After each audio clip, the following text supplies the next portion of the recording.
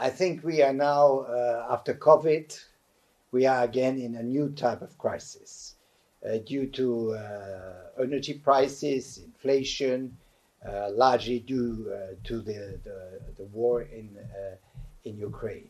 And we see that all member states develop programs to help the citizens, households, but also their companies.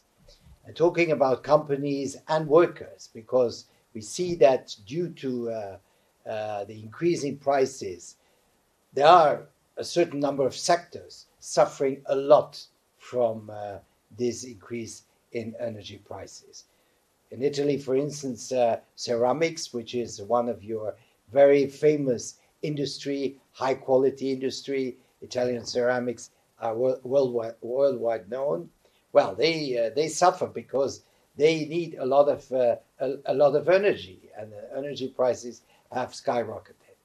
And therefore, I think to create some level playing field in the European Union, there is some need for a European program, as we had during the crisis. We have the recovery and resilience, but we had SURE.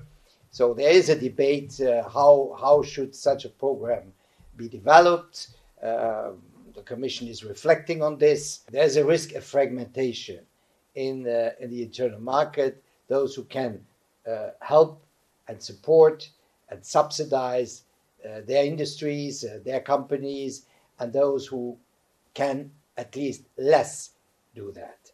And this would create new kinds of imbalances. So we certainly have to reflect if we do not need a new instrument at European level.